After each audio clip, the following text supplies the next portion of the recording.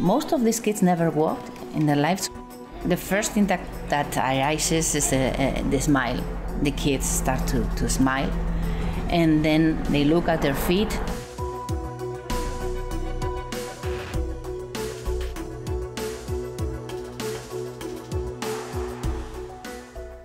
I am Elena Garcia. I am a robotics engineer and a scientist at the Spanish National Research Council. I am also the founder of Marsi Bionics, the company that is transferring the technology of exoskeletons to the society. 6-year-old Alejandro has cerebral palsy. He took his first steps with the help of this device, the world's first adaptable robotic exoskeleton for children. 17 million children in the world need this kind of technology.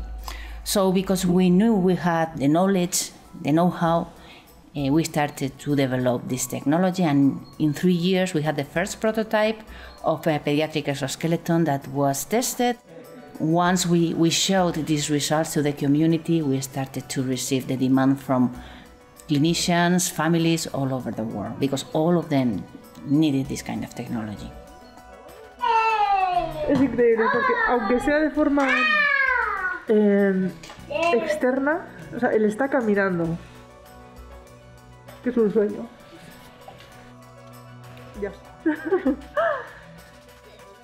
The battery-powered device provides mobility and strength to help patients walk, and it adapts to each patient's needs and symptoms.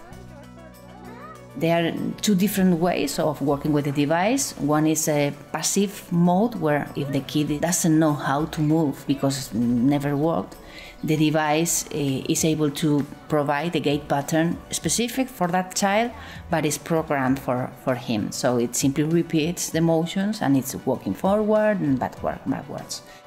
There's another way where the exoskeleton is waiting for the kid to make a force. So there's a threshold of force that the physiotherapist can program, and until the patient is not surpassing this threshold in force, the device is not moving. Step by step, the child is the one that is governing the motion of the device. Bien. They feel they are able to do things that they were not able to do before. They feel that they are able to do things like their peers. They improve their self-esteem. At the end, this is like a global integral therapy, not only physical therapy, but is somehow related to the personal development of the kid. Y cuando fue para adelante, fue muy contento. Pero la primera vez que le pusieron a caminar hacia atrás, que es una cosa que tiene en su esqueleto y que él jamás había experimentado esa sensación, bueno, es que se reía a carcajadas, le gustó muchísimo, o sea, fue algo alucinante. Elena's parents were also scientists, and she says science has been in her life since she was born.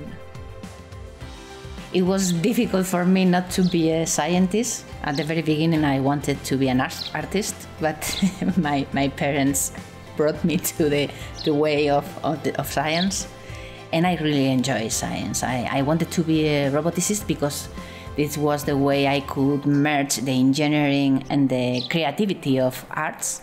Robotics is like a mix of engineering and arts. Elena Garcia Armada! Elena, come here! Elena was recently awarded the Popular Prize at the European Inventor Award 2022. And she has big ambitions for the future.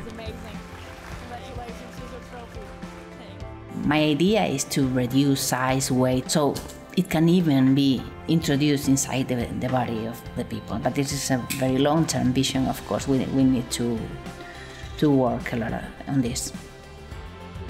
It's really wonderful how you can feel when you see at the end that all your work is reflecting into the improvement in health of so many children. Yay.